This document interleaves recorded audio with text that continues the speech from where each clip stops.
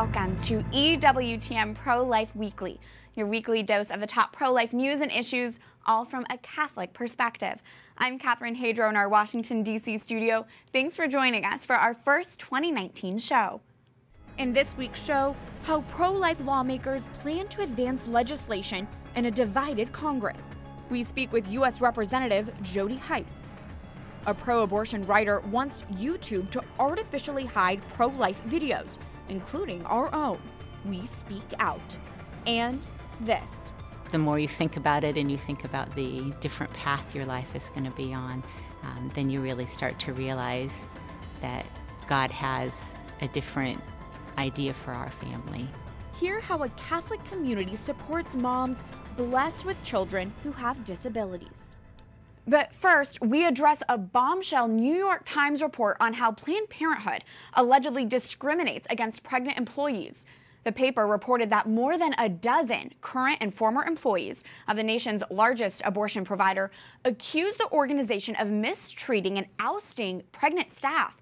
The women featured in the article said Planned Parenthood managers in some facilities declined to hire pregnant job candidates, refused requests for breaks for expecting mothers, tried to pressure new moms to return from maternity leave too early, and in some instances, fired them after they gave birth. Joining us now is Talisa Hairston, a woman who was prominently featured in the New York Times article. We're speaking to her via Skype from New Haven, Connecticut for her first television interview. Talisa, welcome to the show. Hi, thank you. Thank you for having me. Absolutely. First of all, can you tell us about your pregnancy journey for your youngest son and any complications that you had? Yes, so in the end of my pregnancy, I actually developed preeclampsia, and it's a condition where your blood pressure reaches a really high limit. There's swelling in your feet, hands, and face, and it was so bad that I was put on bed rest multiple times until March 23rd. I was actually admitted to the hospital where I had to stay until my due date, which was April 30th. And then they performed an emergency C-section the next day because they said my liver was going to rupture and I would die. Oh my goodness. I'm glad that you and your son are healthy now. And Talisa, you told the New York Times that Planned Parenthood required you to work a longer day, which went against your doctor's orders. Can you tell us about that and what happened because of that? Yes. So I worked a lot of long shifts at Planned Parenthood, and the last one I worked was actually a 10-hour shift. I worked an 8 to 8, and it did snow that night.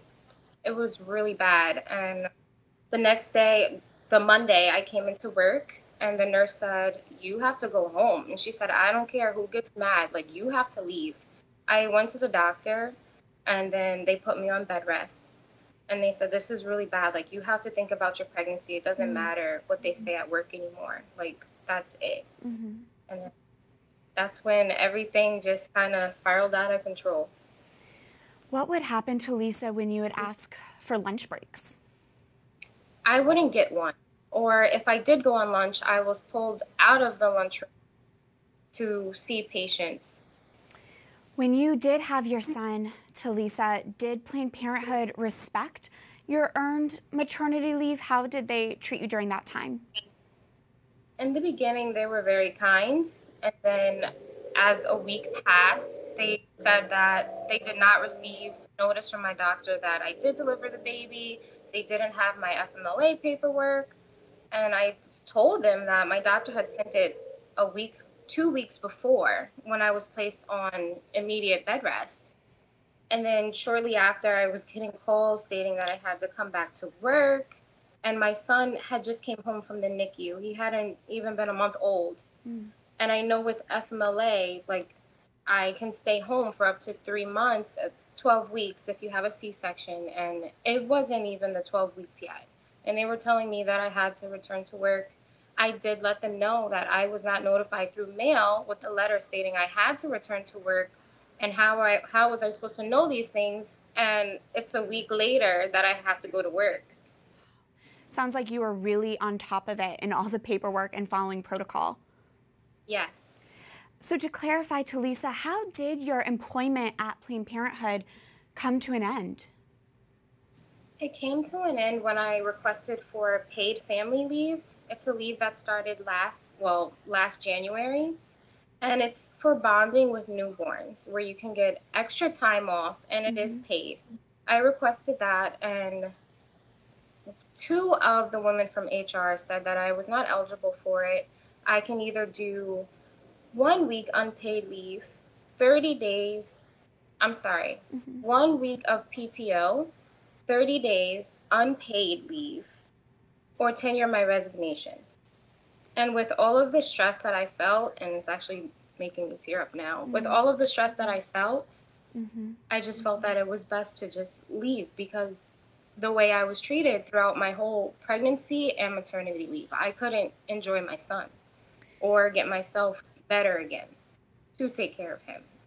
As I mentioned to Lisa, you were prominently featured in that New York Times article. What was it like working with those reporters for the piece? They were awesome. They supported me throughout the entire process. They actually cried a few times when I let them know my story, because I still get emotional off of it. So I can imagine anyone that didn't go through it, it touches them in a place as well. And one of the reporters she was actually pregnant, and she said she couldn't imagine if this were to happen to her as well. And I told her, hopefully this never happens to anybody. So finally, to Lisa, again, thank you for your time. And hearing about this experience, I just want to end it in asking you, if there's anyone who might be considering a career at Planned Parenthood, what would you want to tell that woman? I would tell them to think twice and know exactly what you're getting yourself into. And I would tell them just turn the other way. There's better opportunities out there. I work for a great place now, and I'm respected. And that's what's very important, because if you're going to give healthcare, I feel like if something happened to one of us, it should be back in return. And people should respect us. To Lisa Hairston, thank you for your courage and sharing your story, and thank you for taking time to speak with us today. Thank you. We did reach out to Planned Parenthood for comment on this investigation. Planned Parenthood responded by directing us to their press release from their president, Dr. Leanna Wen, stating in part, "As a doctor, a public health leader, and a mother, I am deeply disappointed by a recent New York Times article that included allegations about our organization not living up to our high standards and policies. For confidentiality reasons, we cannot comment on specific allegations. But make no mistake, if concerns are raised or complaints brought, we investigate immediately and, where necessary, take decisive action." Dr. Wen's statement also included news that the abortion business is launching a major new initiative to, quote, review, revamp, and strengthen parental leave policies to, quote, ensure a culture that supports pregnant and parenting staff. To continue this conversation, we are joined in studio by Mallory Quigley, the Vice President of Communications for the Susan B. Anthony List. And joining us via satellite is Annette Lancaster, who used to manage a Planned Parenthood facility, but is now a part of And Then There Were None, a nonprofit that exists to help abortion clinic workers leave the abortion industry. Thank you both for being here with us. Thanks for having us, Catherine. Thank you. Mallory, first off, what is your reaction to this investigation and to what Talisa shared with us? Gosh, well, wow. And thank God that Talisa is in good health and her son is as well. It's really no surprise when you think about the pressure that Planned Parenthood exerts on the pregnant women that come into their doors. I mean, 9 out of 10 women who are pregnant walk out of Planned Parenthood having been undergone or sold an abortion. And so it makes sense, and it's not really a surprise that they would exert this level of pressure on their employees as well, and to create an environment that isn't just hostile to the unborn child but to the mother. I mean, preeclampsia is a very serious condition for pregnant women, and for an organization whose motto is healthcare no matter what, I mean, I think that this investigation directly contradicts that, as we know. And Annette, I understand you spoke with the New York Times at length for this report. What did you share with the reporters? How was the culture at Planned Parenthood? Well, the culture was very dark. one of the things that I spoke out about was that they were very biased towards our pregnant employees. I actually had a pregnant staff member who was terminated, and then later on, I left and went out of the country for vacation. And when I came back, one of our senior members of management ended up being terminated. And to me, it was very ironic that she had been speaking out about her pregnancy. And then when I come back, she was automatically just gone, and I was told to have no communication with her. So, you know, like I said to the New York Times, if it was one time, it would have been coincidence, but that the fact that it happened twice was very curious to me. Mallory, what did you make of how Planned Parenthood President Dr. Leanna Wen responded? Well, I mean, it's more of the same. You know, she came in trying to focus on healthcare. You know, she is coming from a medical background, less political than her predecessor.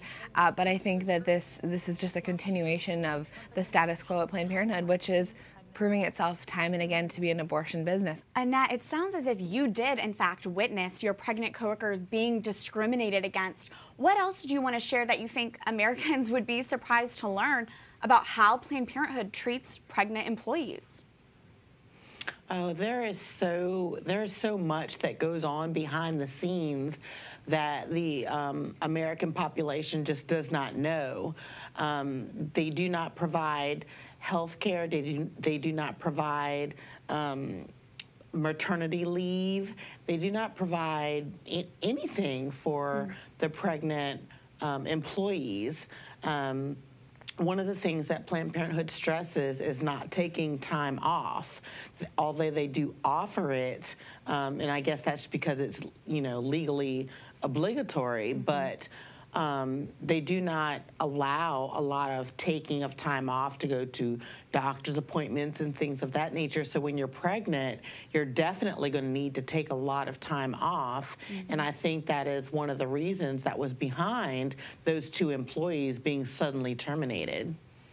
Mallory, do you see this New York Times report having any repercussions for Planned Parenthood? I certainly hope so. I mean, it's more fuel to the fire.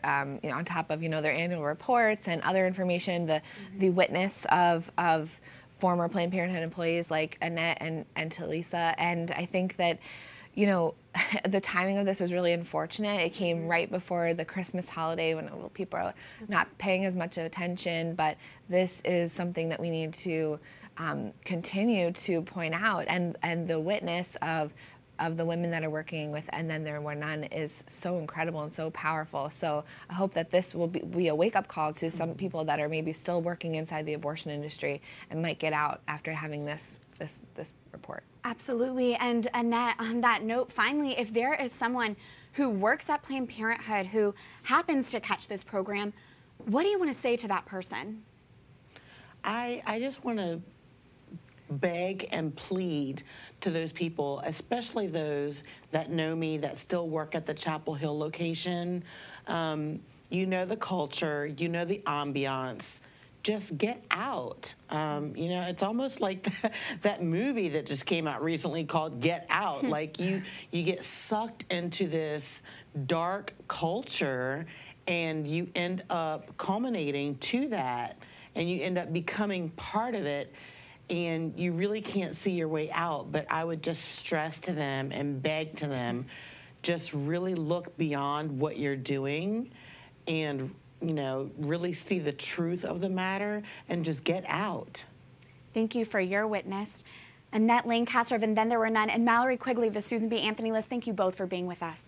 Thanks, Catherine. Thank you.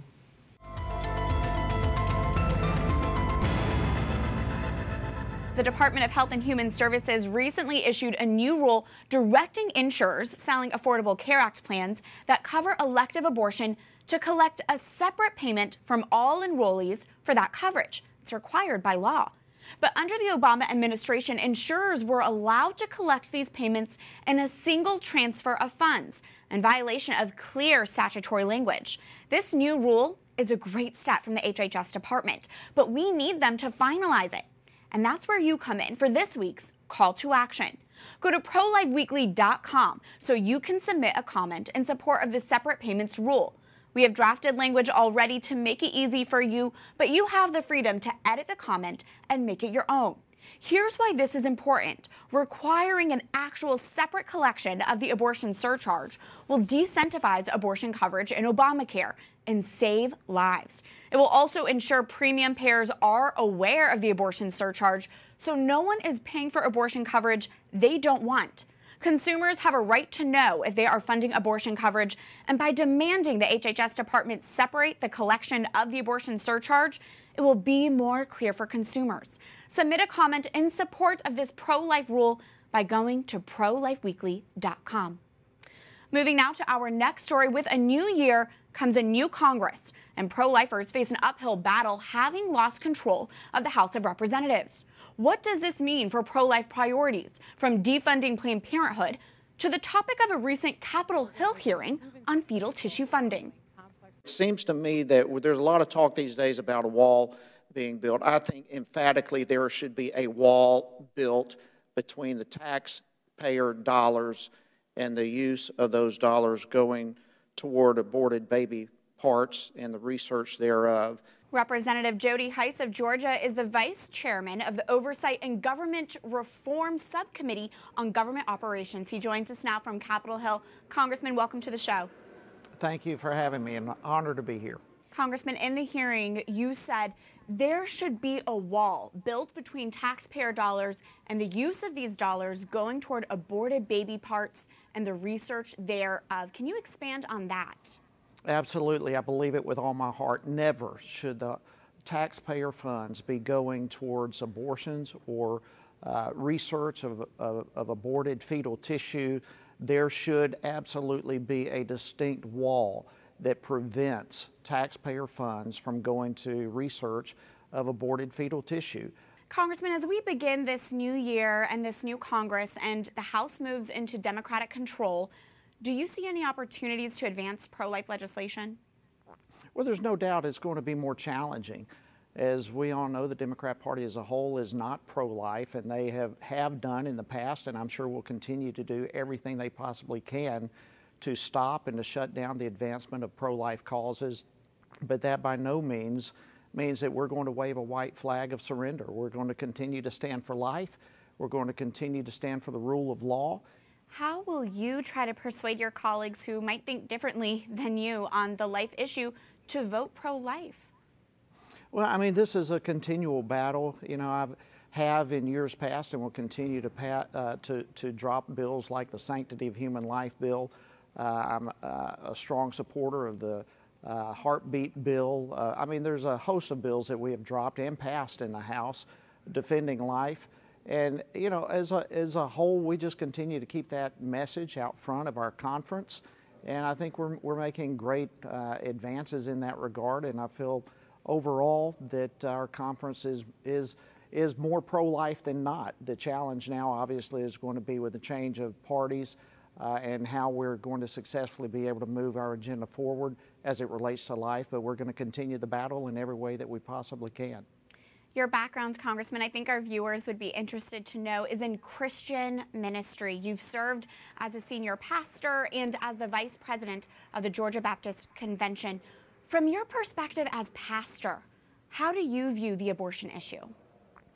Now listen, God is the creator of life. This is not a human decision. This is a God thing. But even beyond that, we know that inside the womb, a moment of conception, is a human being. It's not a blob of tissue. Science has proven this. So whether we're talking about this from a Christian perspective, from a biblical perspective, or just simply from a scientific perspective, we know what is inside the womb at conception. It's a human being, and that is something that deserves protection. And even our Constitution, in the preamble, talks about all the rights that are laid out in the Constitution, but they are reserved for both us and our posterity, which in itself is those future generations yet to be born. So I believe you can even argue from a constitutional perspective that life should be protected. Representative Jody Hice of Georgia, thank you so much for your time. My pleasure. Thank you so much. When we come back. In her own way, she has evangelized us and helped us to be better people. How a group of mothers who have children with disabilities are coming together in a special way. Stay tuned as EWTN Pro-Life Weekly continues after this break.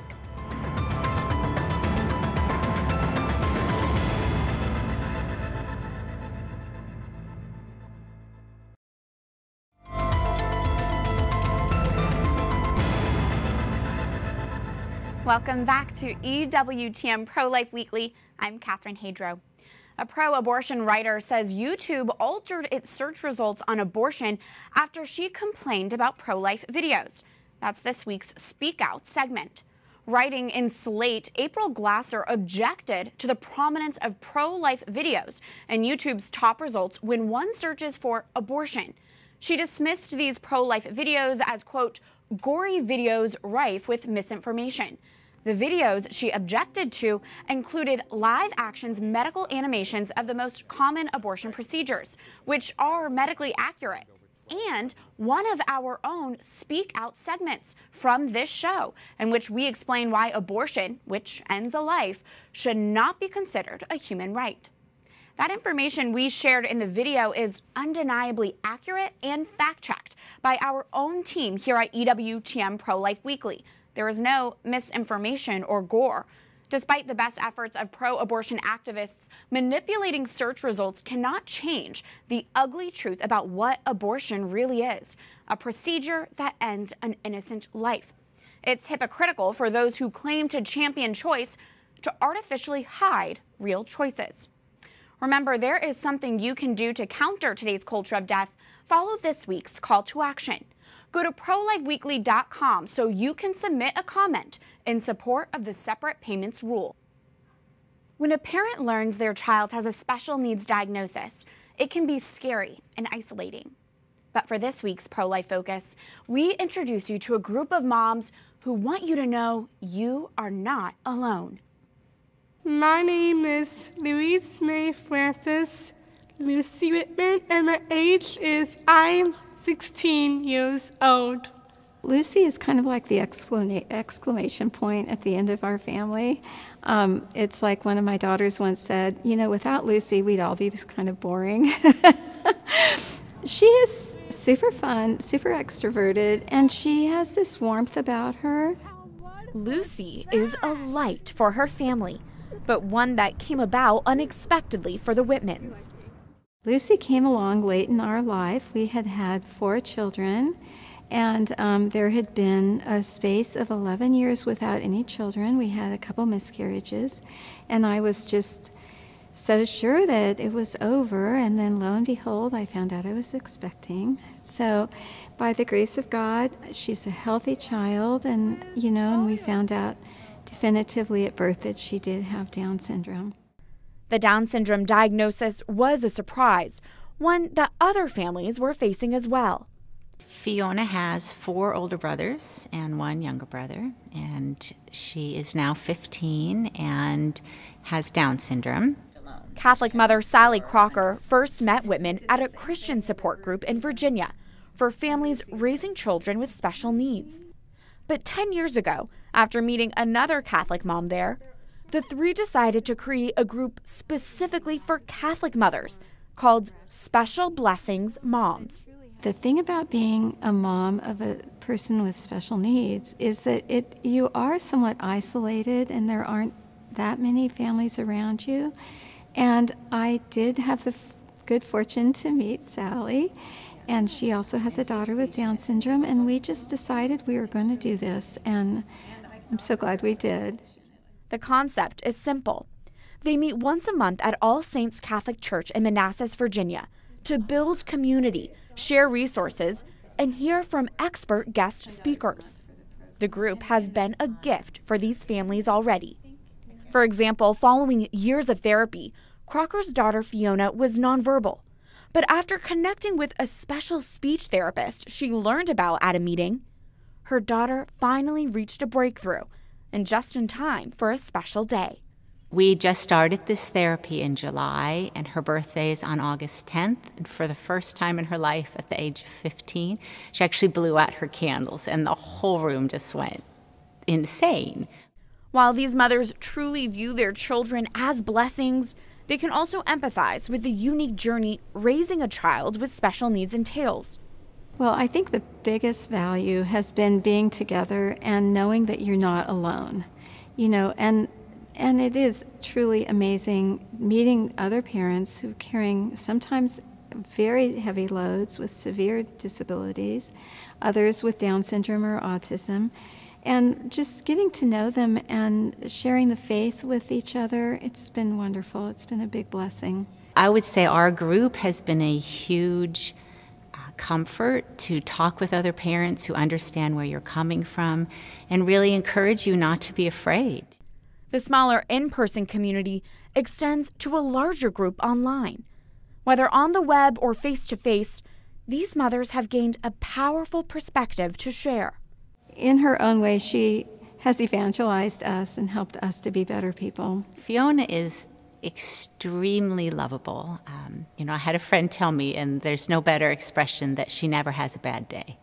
Like, she always has a smile on her face no matter what happens. I'm sure I've never seen her angry, perhaps disappointed occasionally, but she thinks the whole world is there for her. And so everywhere we go, we meet everyone, whether I want to or not. That's really her mission in life, is to say hello to everybody. So she's a happy, special little girl. They hope other moms walking this path know they're not alone either, and they too can cultivate this kind of community. Well, I know how it is, and I know that in many places there is no group like this, and I would totally encourage that person to contact the priest and see if you can get a room, advertise it in the neighboring parishes as well as your own, and see what happens. That does it for this edition of EWTN Pro-Life Weekly. But until next time, I'd love to hear from you. You can email me at prolifeweekly@ewtn.com or like my public page on Facebook. Remember, life is a gift. Your life is a gift. God bless.